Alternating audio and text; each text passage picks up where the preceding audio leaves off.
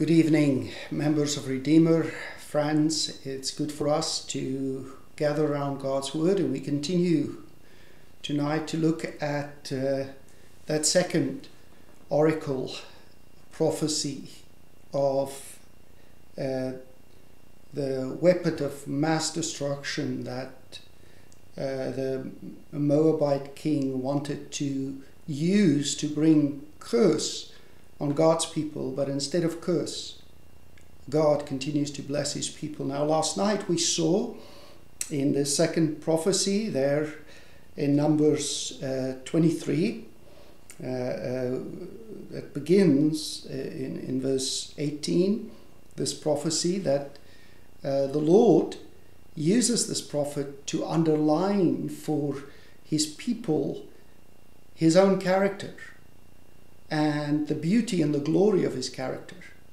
And now the Lord is going to speak to us and reveal to us the blessing of his presence among his people. The prophet Balaam, the false prophet, makes very clear that he cannot speak against God. He cannot twist God's word to fit the king's desires. He is paralyzed, and he has to obey the command of God and speak only God's word. Behold, he says in verse 20, I received a command to bless. He has blessed, and I cannot revoke it. I am only captive to the word of God. Now, this is stunning for a false prophet. You see, God has crushed the party of these men who were seeking, through their manipulation of the gods, to bring curse on God's people. But God will not stand for that. And so he comes. And the prophet continues now. Not only does he highlight the word of God in its revealing truth about God that we need to believe, and the promises of God and the command to obey God. Now he reveals to us that God's presence among the Israelites is what makes them so special. Notice what he speaks about in verse 21. He has, and this is the prophet looking on, Balaam. He says, he has not beheld misfortune in Jacob and has not seen trouble in Israel. The Lord their God is with them, and the shout of a king is among them. So he's saying that God is present, and I cannot see misfortune or trouble. I cannot see, because God's presence is already a blessing for his people. God is with them. He is like a king among his people. It's he and his rule that sets them apart. And now he underlines that power that God has done. No misfortune will come upon them, or can come upon them, because of God's presence. God brings them out of Egypt and is for them like the horns of the wild ox. God is the one who fights for them. He is like a wild boar that runs wild and destroys enemies with his, the word there is almost antlers, but a boar doesn't have antlers. That's why it's translated horn. But it's the Lord is the one who fights for them with a ferocious passion. We saw it in the destruction of Pharaoh in the Red Sea, And we read about that in what God has done to Egypt, and now also in these two other kings that were defeated by the Israelites. And so he says in verse 23, "For there is no enchantment against Jacob, no divination against Israel. Now it shall be said of Jacob and Israel, what has God wrought?" In Israel, among God's people, there is no enchantment, no omens, no necromancy, no false divination. All the things that you find through the pagan nations, where they, through their techniques, manipulate the gods to get their agendas spoken. No, in Israel, God alone reigns, and his word is law.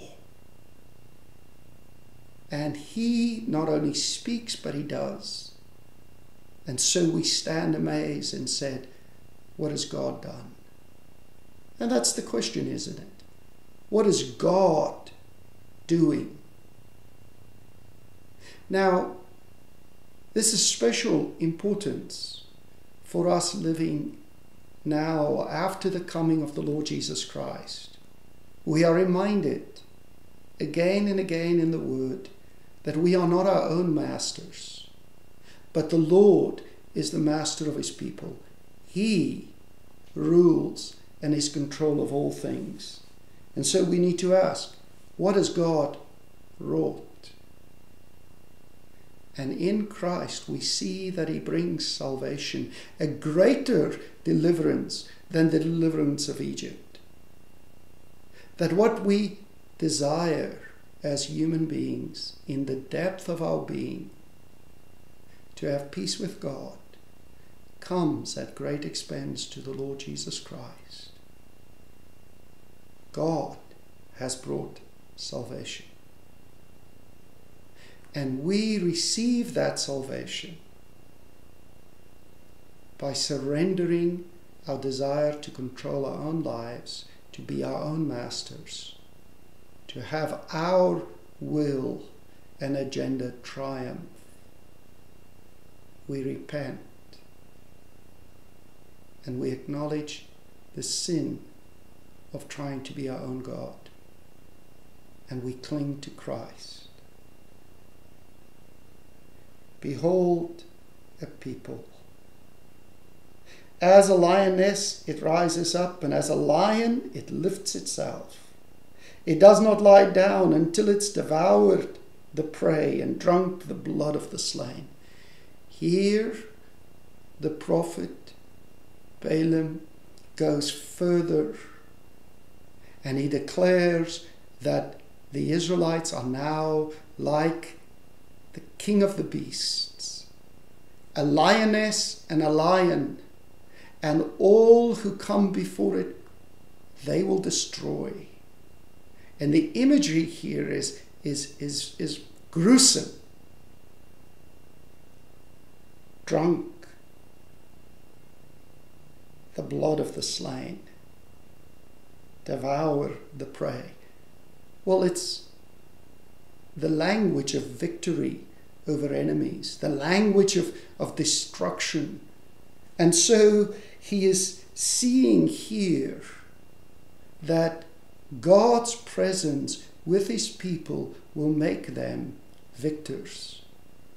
Now this is important because as New Testament believers, we know that in the Lord Jesus Christ, we have a Savior who has delivered us from the greatest enemies: sin, death, Satan.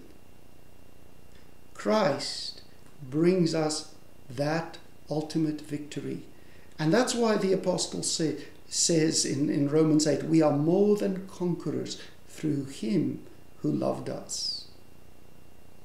More than conquerors.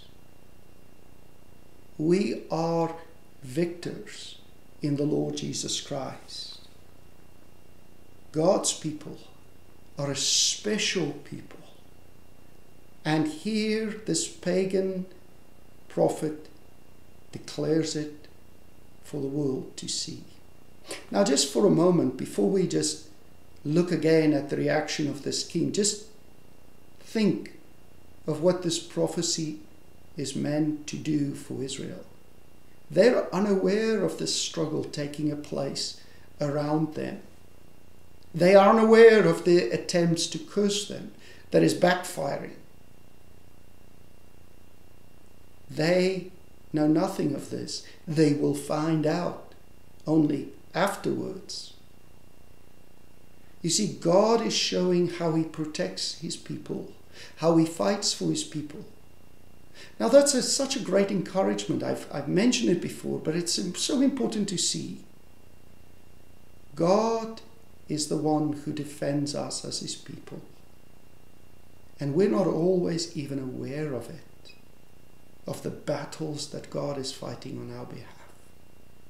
But be assured that in Christ, God makes clear that he is for us. And those who belong to Christ belong to him, and he has bound himself to us.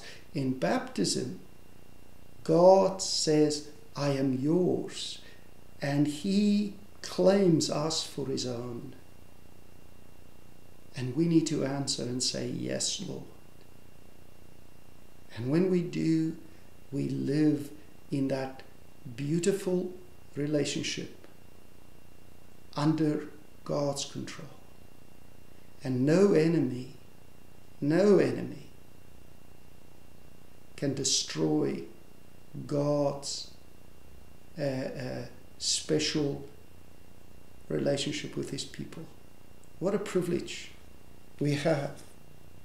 But now these two men are in consternation, because this king wants a curse, and instead he gets a blessing. And not just one, but two. And so the king is exasperated. And Balak said to Balaam, do not curse them at all, and do not bless them at all. Stop speaking. Don't say anything. Just don't.